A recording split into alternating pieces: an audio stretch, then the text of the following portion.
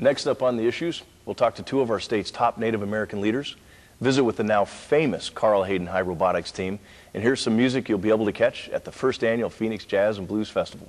I'm Phoenix City Councilman Tom Simplot, and that's coming up next on the issues.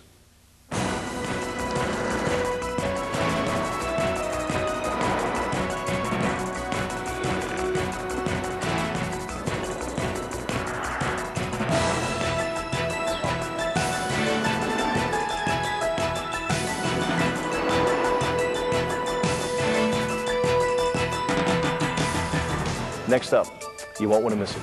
We'll be talking to the local students who created a champion underwater robot and their teacher. Keep on watching on the issues.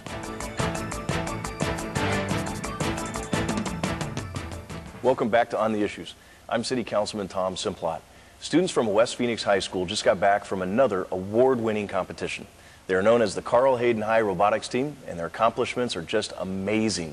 In the studio today, we welcome robotics coach and science teacher, Dr. Alan Cameron, and team members Christian Arcega and Lorenzo Santillan. Thanks for being here, guys. Thank you. Alan, let's start with you. How did this all come about? My partner, Faridodin Lajvardi, and I, we teach science, we teach computer science, and I've taught math. It can be a pretty boring subject, but if you can get your hands on it and get kids excited about what math and science can do, they learn the math and science that goes along with robots or amateur radio or underwater vehicles or even automobiles. Incredible. Now, Carl Hayden, we should tell people this. Carl Hayden is actually a magnet program, right? There's two magnet programs. One is for the computer science magnet, and there's also a marine science magnet there. So you kind of married the two. Yeah, absolutely. So tell us a little bit how the idea came up to enter the first competition. Not this year's, but last year's. It was just an opportunity that sort of fell in our lap. We heard about an underwater robotics competition. We'd been doing the land type robots for 3 years previous. And we decided, what the heck, let's try it. We wanted some activity to do during the summer. A lot like sports, we get more out of the kids if we go year-round rather than a 3-month season. So we thought, let's try the underwater robotics. We can't lose. We know enough to build one and be competitive at some level anyway. Now, we're actually watching some B-roll right now. And that's your robot, right? That's Stinky? That's Stinky. That's the underwater robot that is the national champion of all underwater robots in high schools and colleges. Incredible. Christian, Lorenzo, you were both on the team, right? Yes. You helped build Stinky? Yeah. Okay, what's it made out of? What are we looking at here? That's a PVC pipe with just caps and fittings for underwater purposes, so the water doesn't leak into our system and short out our motors and cameras. And what made you think of PVC pipe? It was right down the street, so like we could get it at Home Depot and stuff like that. And it was cheap for us because we didn't have a lot of money. And let's talk about that. You put this together on a shoestring, right? Pretty much, yeah. I mean, it's got to be expensive to build a computer or a robot. What kind of money are we talking about for you guys? Well, here's the thing. One of the most of our systems we already had from previous years because we participated in First Robotics, where we had speed controllers and digital controllers for our robot that we had laying around. So we used that for the ROV, so like the heavy components, like the big ones, like the digital interface that controlled the robots, the motor controllers to change how much we used our motors we already had. So we really only spent the money on the motors, the frame, and the cameras. That's great. You guys went in as the underdogs, right? Yeah. And you ended up coming out on top. Right. Who'd you beat? Second place MIT along other schools. Say it again. MIT. Say yeah, it again. MIT. So you guys have got to be like rock stars walking down the halls of high school, right? Yeah, it's something like that, I guess. Something like that. So you guys had a good year this year too, right? Yeah, we did. Tell us what we have in front of us. Well, this is Adam. This is for a different competition. This one is the first competition for inspiration and recognitions of science and technology. And basically, it's the same message as MATE to get people involved in robotics and stuff like that through competitions. The robot itself wasn't the greatest. We were right about in the middle at nationals, but we won the second highest award you can possibly win at the competition overall. And this is an international competition. Yeah, it's international. So, and I want to make sure we get this right. So last year with the underwater robot with Stinky, you guys took first place nationally. Yes. Yeah. This year, you guys, tell me, took second place. Second place internationally. That's really cool. Yeah. What does Adam do? Well, basically, this was a defensive robot. The goal of the game was basically just score points, and you would do that by getting some triangles and like lifting them 5 feet in the air and putting them on top of bigger ones. So what we were thinking is, since it's 3-on-3, what if instead of us making points, we make sure the other team doesn't make points? So that's why the robot's a big square, because we wanted to be able to push around, and there's scars on the sides from us pushing robots around, and the claw on the front is meant because we wanted to have the ability, if we had to score some points. We didn't focus on that, but it could do it anyways. Did any other team take a defense sort of game plan? Not to the extent we did, where some teams would have like partly defense and then just mainly scoring points. Cool. Are we going to see a demonstration? Sure. Yeah. Okay. What do you want me to do? Why don't you put those weight bags on the arm? Okay. And which arm? Down here? Yeah, right there. Okay. And I want to make sure everybody realizes these are heavy. These things. This is from what the TV set, and they're what, like 15 pounds, I think, each. How many pounds each? 15 pounds. And you can put the second one on there too. I think that's the Okay. Lost Dutchman's. Yeah, there you go. Yeah, there you go. So the kids could run around all over the field with whatever they picked up. It's important to make the point that the first robotics isn't destroying robots or crushing each other, but it's a lot like football. You want to be blocking. You don't want to be pushed around. You don't around. want to break anything. Yeah. Without breaking anything. Yeah. In fact, they'd be penalized if they broke somebody damaged else's it. computer. Yeah.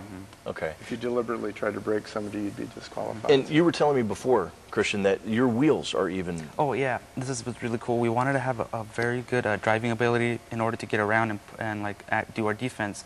So what we have is we wanted a lot of traction on the carpet, and we wanted to be able to turn very easily. So what we have in the back, there's 4 pneumatic tires which give us grip on the carpet, because that's where the whole field was carpet. And the front, there's 2 Omni wheels, and basically what it is, these are meant to slide to the sides rather than spin forward. So we have the back ones, and you just turn the front, and they can turn like this. How did you guys come up with that? Actually, we'd seen a few teams use these before, and we wanted to try it out for ourselves, so that's why we put them on the front. Wow. So every year, you have all these teams, they're looking at everybody else's robots, and they're probably taking some stuff away for themselves, right? So they took some of your ideas, maybe? Well, the big one that we're really hoping people start taking advantage of is the components that we use for our frame. This is fiberglass.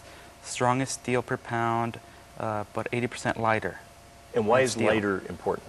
Because it gives you more weight to use, because you're only allowed to have a robot that weighs 120 pounds or less. Wow. So the lighter your frame is, the more room you have and the more weight you have that you can use on your robot. But it also has strength. Yeah, to because this will not bend, or it'll break maybe, but under a lot of pressure. So if you're being twisted, it's not going to shatter at the moment. Okay. Now, you go ahead, Alan. If you also look at it, Carl Hayden High School, like a lot of high schools now, no longer has a machine shop. We don't have the tools, the lathes.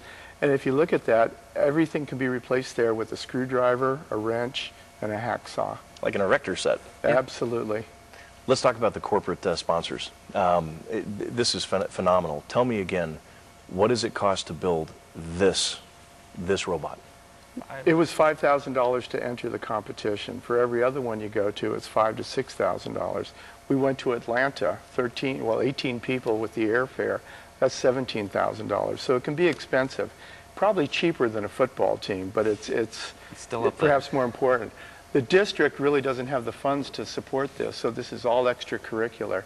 If it wasn't for the sponsors that are there, Intel, Honeywell, etc., and people doing tax credit donations, I guess we'd be reading books about robots. We wouldn't be building them. So it's vitally important to us. Did the notoriety help get more corporate sponsors? We'll see, folks. Yeah. That's a good plug. Yeah. So last year, let's go back to Stinky for a second. Last year, you built this robot using PVC pipe, right? Yeah. Okay, tell me why you picked PVC, and did any of the other teams decide PVC was the way to go for future? Well, I really don't know, because we haven't been talking to a lot of teams because we've been busy working on this competition. But I imagine there's a few, because there's a lot of good things about PVC. It gives you room to place all your wires, so you're not going to have them exposed, so you don't have to worry about you getting them caught on something. But and it Which also is exactly gives, kind of how you won, right? Yeah. Yeah. Because MIT got caught up? on something underwater? Is that it? I really don't know. No? I Okay. They I didn't don't know show, about let that. us see their mission when Yeah. they were doing it. So Okay. we wouldn't know. But it also acts as buoyancy. There's air chambers inside the PVC, which gives the ability to float in the water. So Okay. our whole frame would float underwater without the battery. Okay, which is why you actually, unlike any other team, you put the battery on Yeah. the robot. Yeah. Did everyone else look at your robot thinking, boy, you guys have made a big mistake? Actually, I think a few did, because I mean, you're putting electricity in the water, so it's like. But if you take the proper precautions and stuff, you don't have to worry about it so much. And what were the proper precautions? Well, what we did is we have these. Basically, what we had is we put the battery inside a waterproof case, and we would close that, and we drilled a hole into one of the sides that would fit into the frame itself. So we had all the wire inside, and then we would seal that with a gasket and an O-ring. Now, I seem to recall reading you actually had a leak Yeah. Yeah. the night before Yeah. the competition. We had a leak consistently. It was a small leak, but we had to fix it. It was like a little challenge to do that. That'd be a lot of pressure. Yeah. And Alan, what's your take on all of this? On the whole thing? Yeah. This is the most exciting thing I've ever done teaching, and I've been in this for 30 years. I've taught elementary school and high school and a college class or two. This has been the most fun I've ever had in my life. Phenomenal. Now, the really cool part, in addition to, of course, all the recognition and winning the competition, movie rights. You guys, who sold the movie rights? It was sold to Warner Brothers, and John Wells, the producer of West Wing and ER, will be the producer. And the script has not been written. I tell the kids, you may wind up being a cartoon fish for all you know. They can do what they want with the story, but we're real excited about that. They could do anything they want, but come on, just for fun. Who's going to play you? Come on, Lorenzo. I don't know any actors right now, so like I don't see a lot of movies. I wouldn't really either. know, but you're gonna love his. Okay, Alan, who's going to play you? Sean Connery. Oh, there you go. Yeah, he's been saying that the whole time. You stick to a dream, That's right. and it pays off. Yeah. So you just got back from Atlanta. I know you've got something coming up next. Tell us about it. This year's competition for underwater, that's going to be June 17th through the 19th at the Johnson Space Center in Houston, Texas. And the competition, the underwater part, is actually going to be inside the Nutriency Buoyancy Lab, where they train the astronauts. So that's going to be really cool. That's Yeah. great. Yeah. And this year, all your competition, they're looking for you, right? Yeah. There's a lot of competition that wants to take us down. I bet they do. We can't sneak in this year. No. No. And you're going to be up against colleges again. Yeah. Yeah. Yeah. MIT will be there, and Carnegie Mellon, which is notorious for their robotics and artificial intelligence, will be there. Wow, amazing. Well, good luck. This is phenomenal. You guys are great. And good luck. Keep me posted. We'll all be watching because we're all going to be rooting for you. Thank you. Thank you. So, all right, good luck.